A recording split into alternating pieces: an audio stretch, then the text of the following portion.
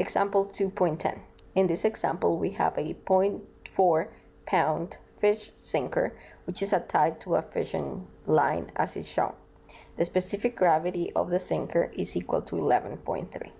We need to determine the difference between the tension in the line above and below the sinker. In order to start the analysis, the first thing that we need to do is to draw a free body diagram. So let's start with the sinker. And the main two forces that we have are going to be the weight of the sinker and the buoyancy force.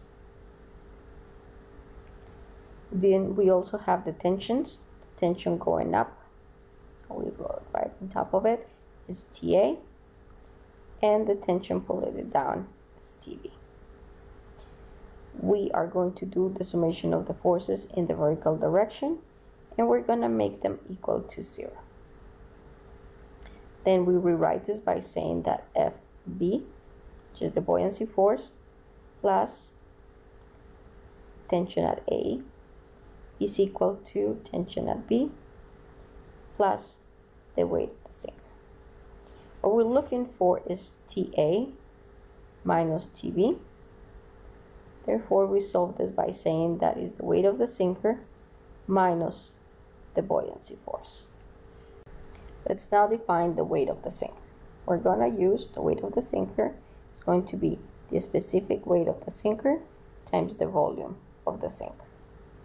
We do not have the specific weight of the sinker, however, we do have the specific gravity. So we do a specific gravity times the specific weight of water times the volume.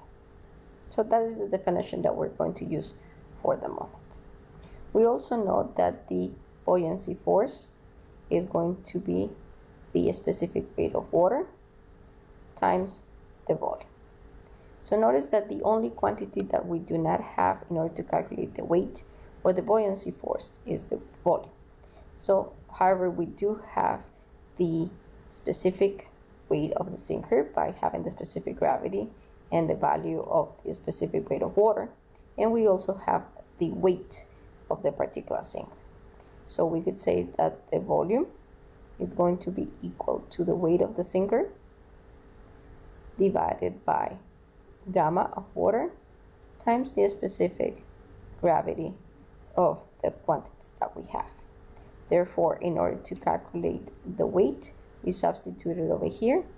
So we have water times the volume, weight of the sinker, gamma of water times Sg, and notice how the gamma of water cancels and cancels.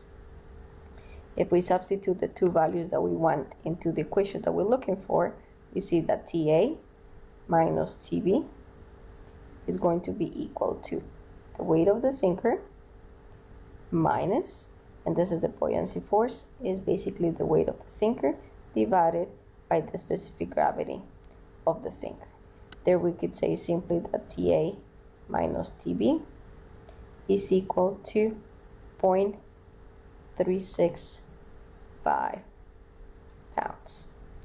The fact that this difference it is positive, it indicates that the tension going upwards is higher than the tension going lower. Please go back and review the quantities observed in this problem, understand the basic concepts, and try to do it on your own.